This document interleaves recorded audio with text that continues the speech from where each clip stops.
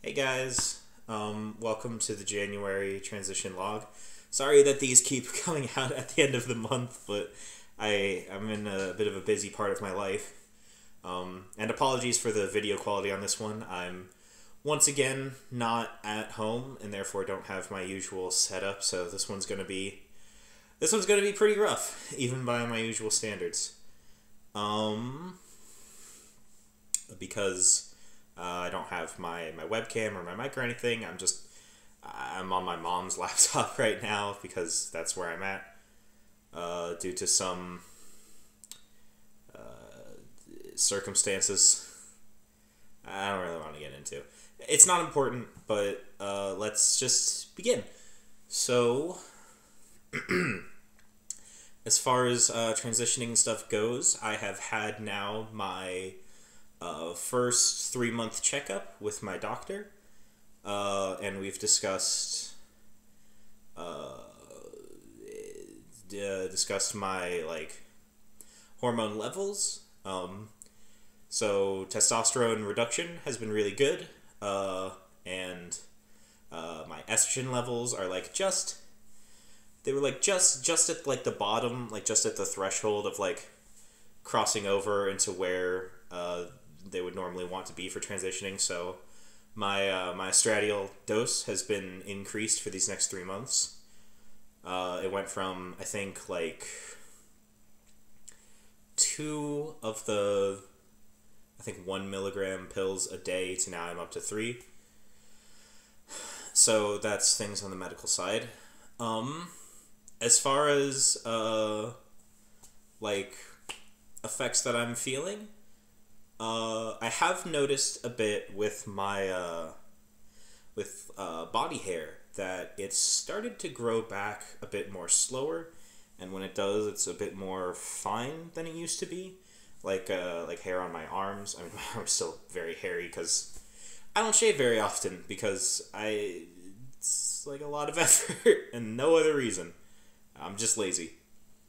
But yeah, I've noticed that coming back a lot slower than it would. It's been almost over a month since I've shaved my arms, and they're still nowhere near where they would have been before I started shaving them, or if I'd shaved them and left them for a week before taking HRT.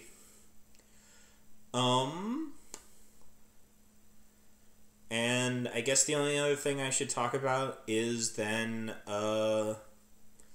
the emotional side of things. I'm just gonna be straight with you guys. Past month has been it's been rough. It's been rough. There's been some rough struggles, emotional. I don't really want to get into anything of that or what caused it, but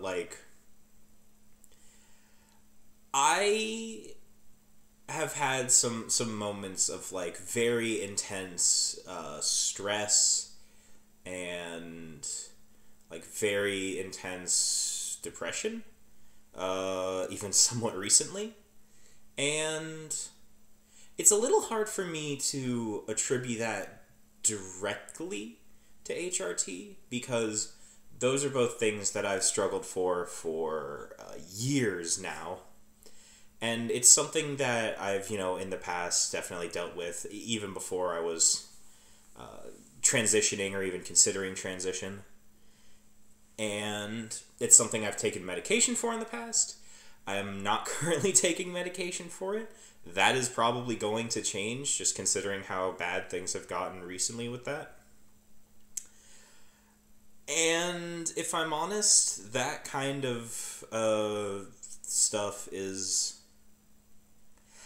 I don't know if, I mean, I do know. It's something that I think needs to be discussed in these videos, my overall emotional health and mood, because, even if in the moment right now I can say, oh, well, this is something I've dealt with all the time, these emotions, these things stirring up, they're not, a direct result of HRT. Sorry. I'm in my parents' basement right now, and it's cold. That's why I got this. Even if, the emotions don't feel like they're coming as a direct result of HRT, it's still something worth documenting because, for all I know, they actually are coming from that, and I'm just bad at judging what is contributing to my emotions, which is fairly consistent with what's happened in my life before. And also just, like, as much as I would like the tone of these videos to be, like, it's just comforting and relaxing, and I'm just giving you the information and showing you all the great things going through with my life, I don't think that that's necessarily real. And, like, if you watching are watching this because you're thinking about transition or you're just starting a transition, I don't want, like, my image that I put forward to just be like, oh, I come in every month and yeah, things are just going great all the time, because, that's probably not going to be your experience. Not because, transition is just an inherently negative thing, but that, bad things are going to happen to you. It's a long process, and you're going to have moments of stress, whether directly resulted from transition or not. So I think it's worthwhile to just keep you all posted on stuff like that. I don't know where any of this is going. Like I said, I have no script. I'm doing this all in one take. I don't have editing software. I hope this microphone is doing okay, because I didn't really have time to test it. I'm sorry that these videos come out at such, like, really late, and I never seem to have them prepared. But, and I'll promise you this, next month is going to be big. Because next month is going to be the 1-year anniversary of my discovery and coming out as a trans woman. And I think I want that to be special. So I'm going to make it special.